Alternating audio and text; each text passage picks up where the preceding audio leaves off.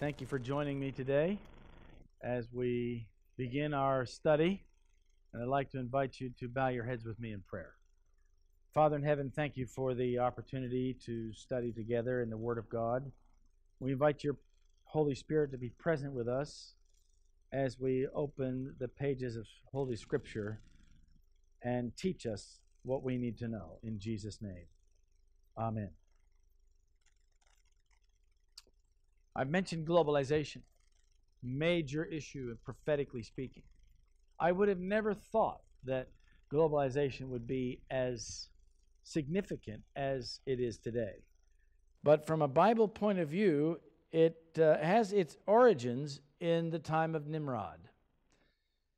And I'm interested in this because I ran across a verse recently in Scripture which really made an impact on my mind. And if you'll turn with me to the book of Acts, chapter 17, I would like to show you from these words a few things that would, I think, help us understand what is happening in our world today from a prophetic point of view. These words are the words of Paul. He is speaking to the Greeks in Athens, that ancient city. And he makes this very interesting comment.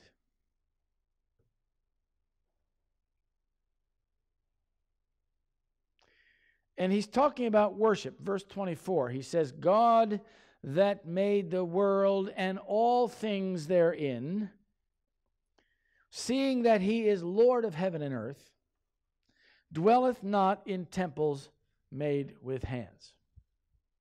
In other words, God is bigger than humanity by far. Verse 25, neither is worship with men's hands, as though he needed anything, seeing he giveth all life and breath and all things. In other words, God is the ruler of all. God is the one who sustains and provides for all of us. Now notice verse 26. This is extremely interesting. God hath made of one blood all nations of men, for to dwell on all the face of the earth, and hath determined the times before appointed, and the bounds of their habitations. What is habitation? Habitation is where we live. If you live in a certain place, that place is your habitation.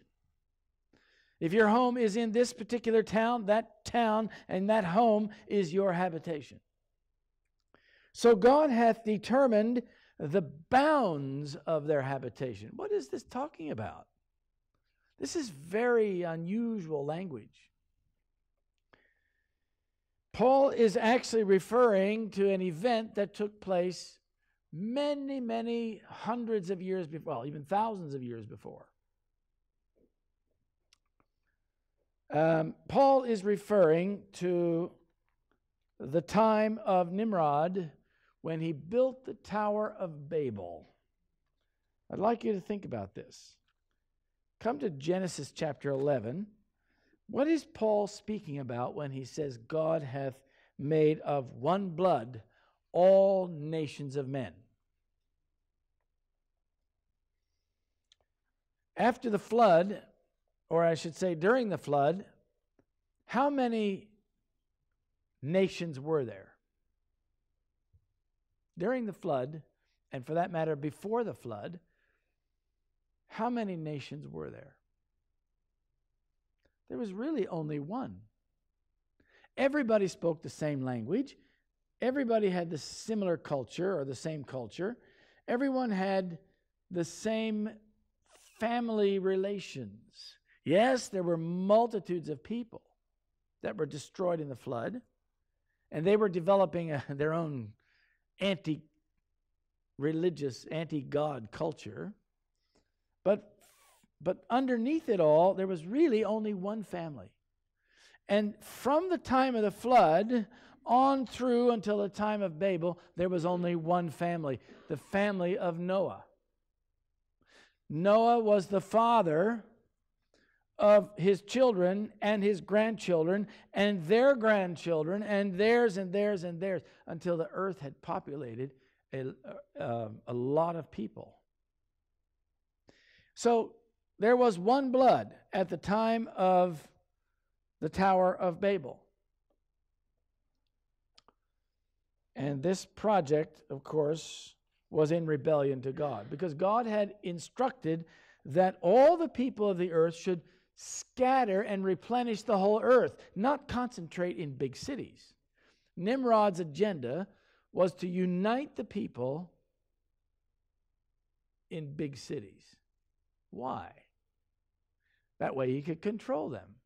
Because in the city you can control how people, how they, you can control where they live, you can control where they shop, you can control where they work, you can control where they worship, you can control everything, how they get their utilities. All these things are part of the city. You get this in the country too nowadays, because the city has pretty much expanded to the countryside as well. But typically, there's much more control, much more concentration, much more wickedness in the city than anywhere else. Not to say that those things don't exist in the country. It's just that it's far more concentrated in cities. Anyway, God had instructed the people to scatter, not to concentrate. In fact, in verse 4 of chapter 11, Genesis chapter 11, you read that they said, "Let us make us a name," in the last part of the verse, "lest we be scattered abroad on the face of the whole earth." So in other words, they were opposed to God's plan of replenishing the earth. Verse 4 also says, "Go to, let us build us a city and a tower whose top may reach unto heaven." Why do they want to reach into heaven? The tower was built to escape another flood, of course. But why would it reach into heaven? Which heaven? Is this talking about the heaven all the way up where God is?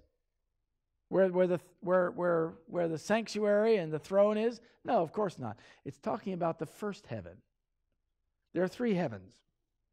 The first heaven, which is the atmosphere around the earth, where the clouds are and all of that. The second heaven is outer space. The third heaven is where God's throne is, where God's home is, where he resides, where his habitation is.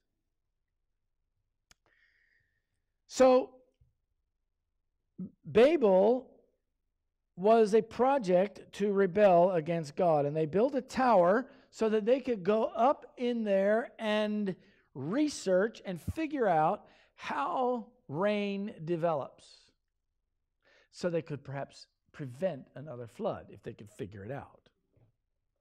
God wanted to destroy this work, so he confounded their languages. I want you to notice verse 1 says, "The whole earth was one language and one speech."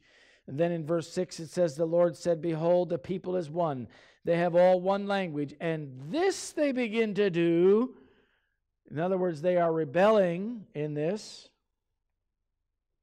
"And now nothing will be restrained from them which they have imagined to do." What does this mean? You see, because of their rebellion to God, the voice of the Holy Spirit was reduced, because they couldn't hear his voice. They couldn't understand the voice of God. So as people turn their backs on God, the Holy Spirit has less and less influence on them until he can no longer restrain them in their wickedness. So when God says that they could no longer be restrained, which they have imagined to do, he's really telling us that the time of the Tower of Babel, it was as wicked as the time before the flood. The thoughts and imaginations of men's hearts were only evil continually.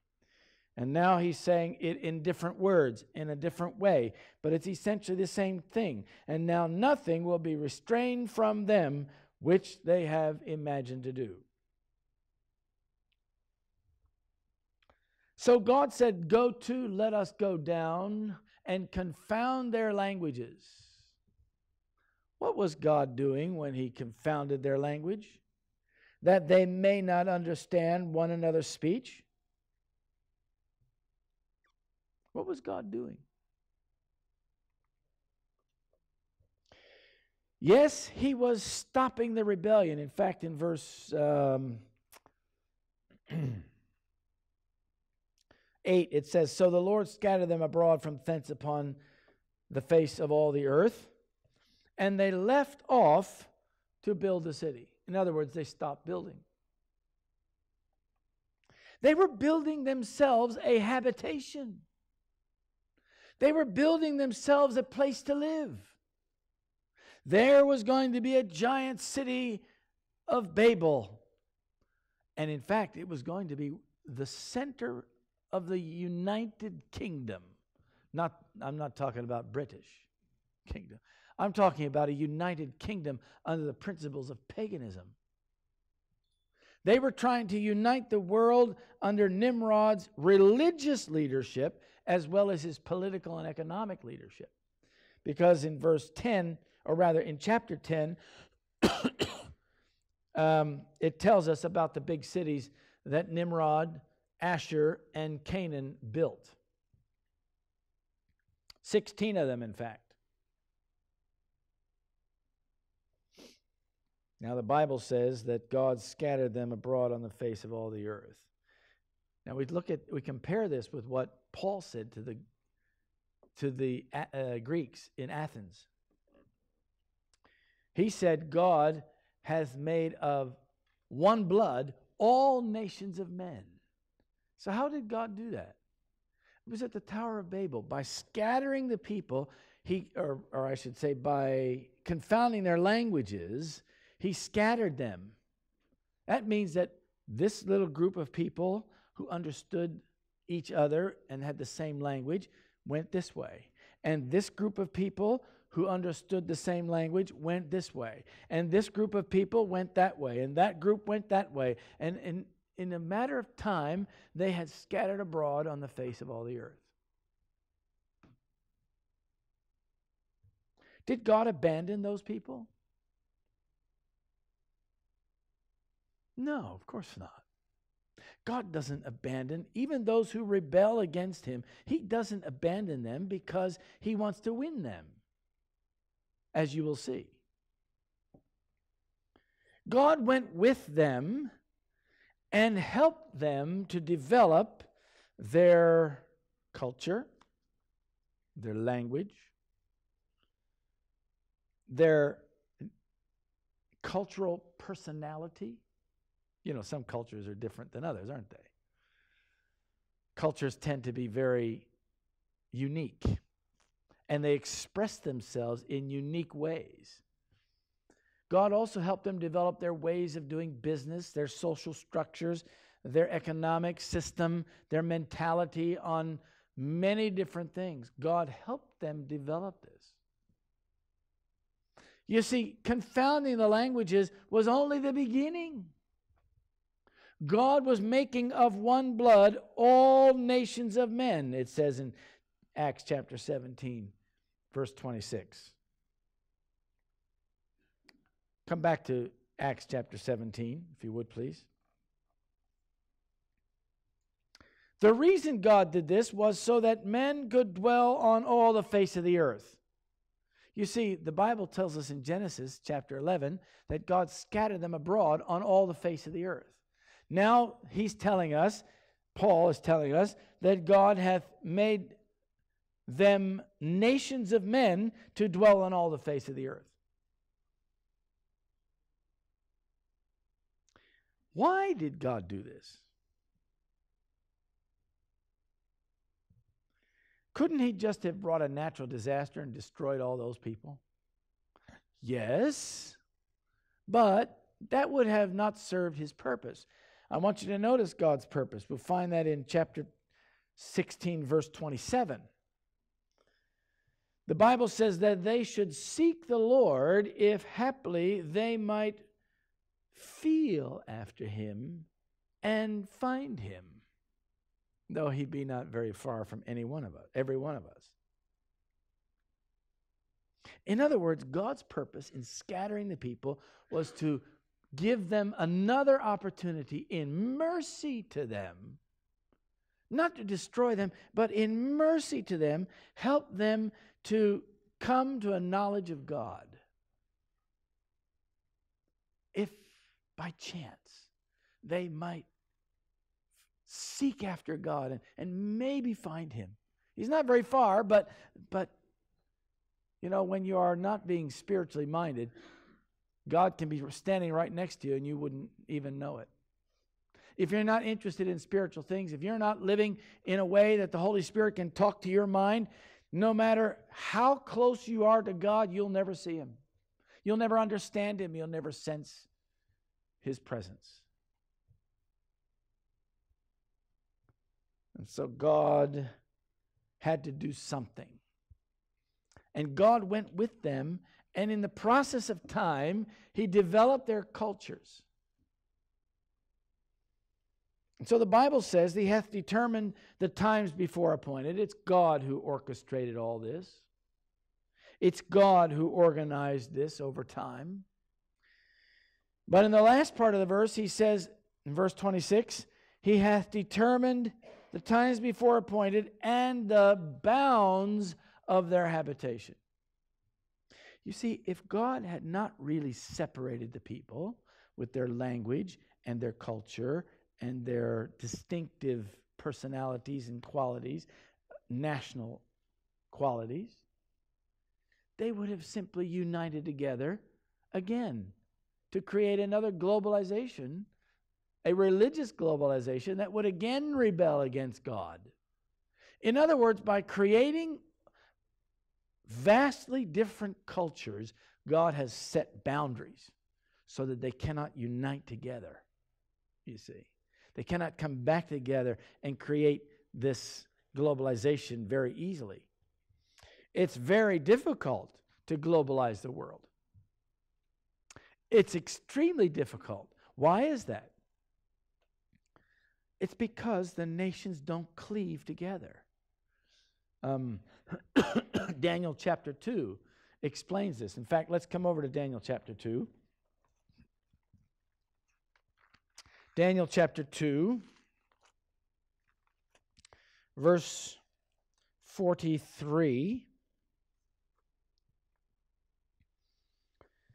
Daniel is explaining the vision to Nebuchadnezzar, and he says, "And whereas thou sawest iron mixed with miry clay, they shall mingle themselves with the seed of men, but they shall not cleave one to another, even as iron is not mixed with clay."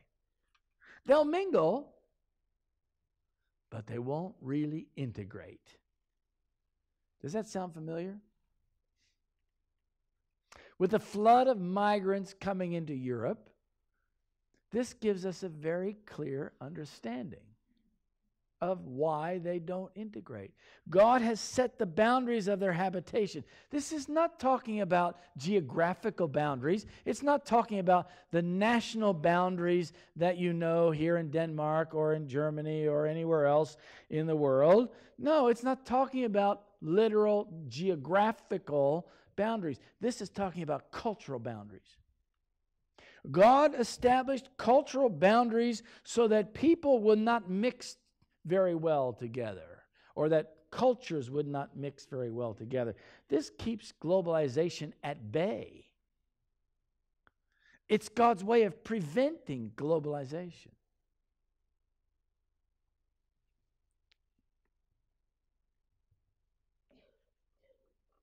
And why is that important? Because globalization is a very significant prophetic matter. Because ultimately, everybody's going to worship the beast and his image. And if they don't, they will receive the penalties. That's why the penalties are in place. It's because it's not natural for cultures to mingle together. Now that sounds strange, isn't it? Especially in our politically correct world today. The Bible is the most politically incorrect book you'll ever find. Yes, of course we have mingling between cultures. You know, around the edges, there's always some interaction. And God needs interaction between the cultures. It was miraculous what God has done, actually. Because the mingling around the edges, whether it's by intermarriage or by business arrangements or by other factors, those developments are God's way of communicating between these cultural boundaries. And it's very interesting that in the time of the beginning of the Advent movement, for instance, God had already placed English language in many different parts of the world because the British Empire had colonized all over the world, and they had brought in key English-speaking areas all over Africa, or certain parts of Africa, Latin America, a little bit in Latin America, much less than in Africa. Of course, Australia, Hong Kong, and other places. Wherever the British Empire was, English became the key language, which is the common language. And by the way, in globalization, that is the common language. In other words, globalization is trying to reverse what God has done. They try to bring back a common language. A common language is very important to globalization. So that common language is already chosen, and that language is English. I'm very sorry to tell you that here in Denmark. And I'm very sorry to tell you that if you're from another non-English speaking culture, whether it's Romanian or German or Swedish or whatever else, whatever other term, whatever other language group we are talking about. You see, God has a plan. And it's very interesting because I'm laying a foundation here. I want you to understand what God did back then so you can see the miracle of what he's doing now. It's incredible. Think about this. In verse 26, the Bible says, Paul says, Acts 17, verse 26, that God hath determined the times before appointed and the bounds of their habitation. So does God intend to keep the nations separate? Or does God want to bring them together? You see, globalization in history has always been about bringing the people together rather than keeping them apart. The Greeks were very successful at this. They brought the nations under the Greek concept of wisdom, the Greek concepts of society, and the Greek concepts of the political environment. In other words, the Greeks were perhaps the most successful of all, historically, in bringing cultures together. But that didn't last. And it wouldn't last. You wouldn't expect it to last. Paul is telling us that God's purpose is to bring people to the knowledge of the Lord.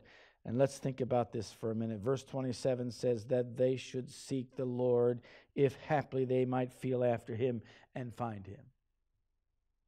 So God separated the cultures in order that he could check the rebellion of the Tower of Babel, or of the people at that time. And now we've had several cycles in history of globalization attempts, none of which have succeeded. And now we come down to the end of time, and the final globalization is taking place once again.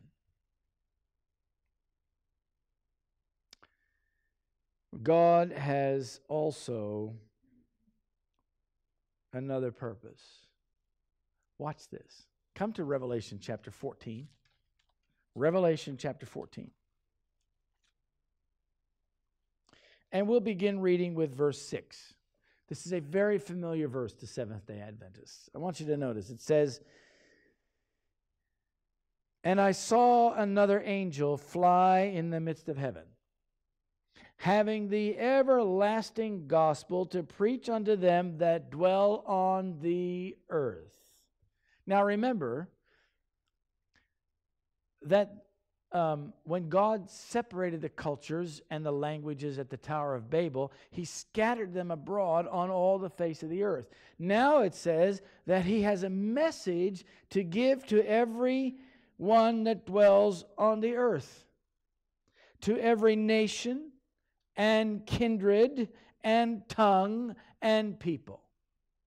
By the way, what is kindred? That's family, isn't it? And tongue, that's every language. So in other words, God is taking the first angel's message, and by the way, the first angel's message is linked to the second, and the second is linked to the third. So when you give the first, you also have to give the second and the third, if you're going to give the full message. Otherwise, it wouldn't be first. It would be the only.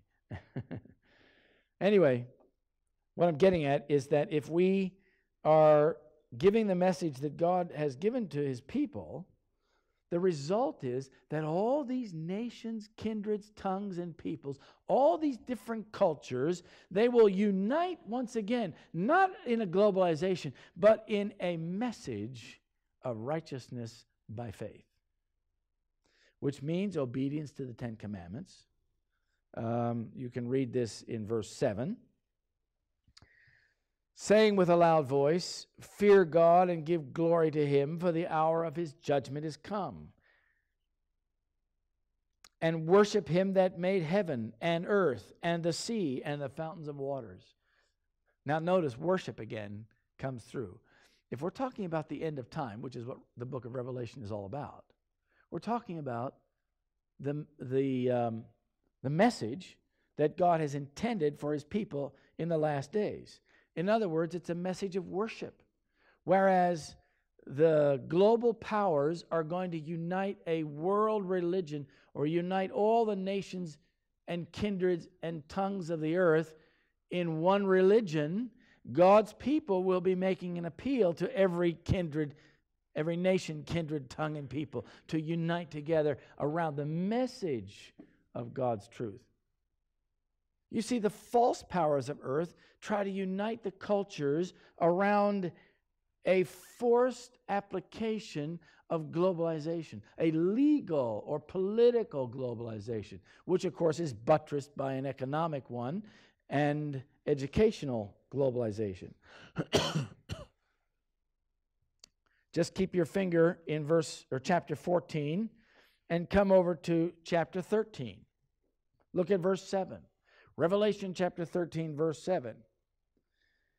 And it was given unto him to make war with the saints, and to overcome them, and power was given him over all kindreds and tongues and nations.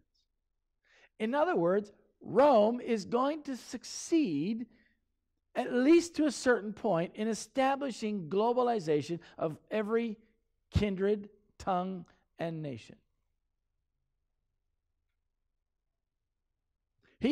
Rome is going to do the exact opposite of what Nimrod was trying to do. Meanwhile, God's people will be giving a message that is designed to unite the people around God. All the nations, all the kindreds, all the tongues, all the cultures, and all the people. I've added cultures into that, haven't I?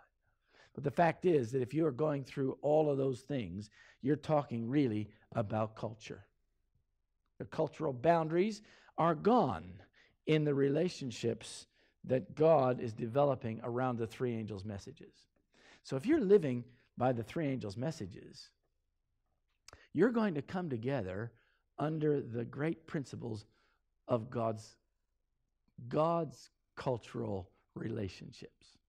I am so thankful for the many cultures that we have in the world. I believe that they are very interesting, and I enjoy cultures. I love to visit places with different cultures, And I find that it's extremely interesting to see how they live and how they work and how they think, especially how they think. That's most interesting to me. But ultimately, God brings them together under the three angels' messages. God had to separate them so that they would stop their rebellion. But then in the last days, he brings them back together again under the three angels' messages that he has ordained his church in the last days to give. I could only wish that every person, every member, every pastor was actually giving the three angels' messages. But it's not. It's not happening that way. God is going to have to do it in some other way. Perhaps that's why he has organizations like Light Channel and other entities that are giving the three angels' messages. But the last message is going to unite the cultures, but not around some political ideal, not around some economic advantages, not around some social action, but God is going to unite them around the truth, around the principles of his truth, the 10 Commandments, the law of God, the glory of God, or his character in the lives of his people. That's the principle that we need to understand. And that's the principle that I believe we must recognize and understand as we have studied these things today. The boundaries of their habitation involve a wide range of people groups all over the world. How many people groups are there today? I don't know how many. I don't know how many languages there are. There must be thousands of them. And there's dialects, different dialects. In some cultures, there's many different languages.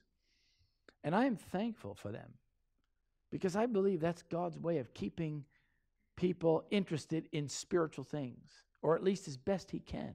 God has to work, in ways that are unfamiliar to the human